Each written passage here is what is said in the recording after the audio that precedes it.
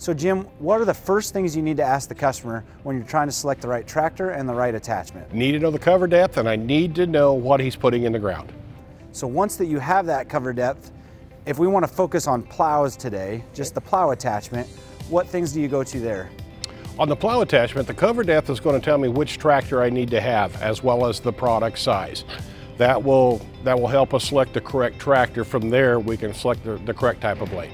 Okay, so if we look at the different types of plow blades, I believe you told me there's about 4 main types of plow blades, right? There are. So can you walk me through those 4 and then kind of like high level what they would be used for? Okay, the rigid blade, the most common, that's the one that has no joint between the chute and the main shank of the blade.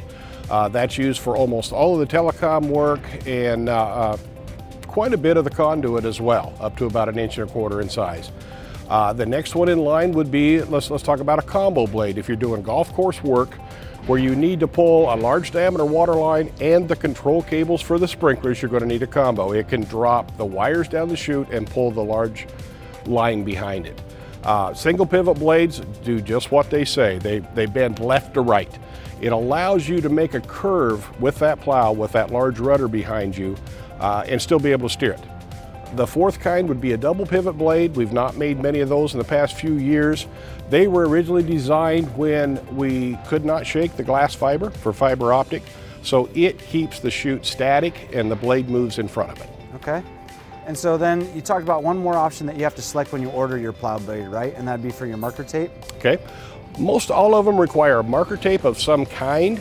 What we need on that, you need to tell us what kind of tape you're putting in the ground and how far above the product you want it, and we will place that onto the gate of the chute to put it at the right depth for you. Yep, so important to know that that's not adjustable, right? You order it is not adjustable. Okay, and so then the other piece that you were telling me about is the leading edge, right? Correct. And we have a couple options there. Can you tell me about those? We have actually 3 options. You have 2 on the replaceable edges. One is a smooth. You get the best wear out of that one. If you are in a lot of roots or very hard clay, you can put a serrated front edge on it. That acts like a steak knife and just breaks the ground up as it moves through. Option 3 would be, say you're on a golf course and you need a razor sharp blade. We will mill a surface on that blade and sharpen it so that it has very little ground disturbance on the surface. So there you go. There are some of the options and why you would select the different types of plow blades.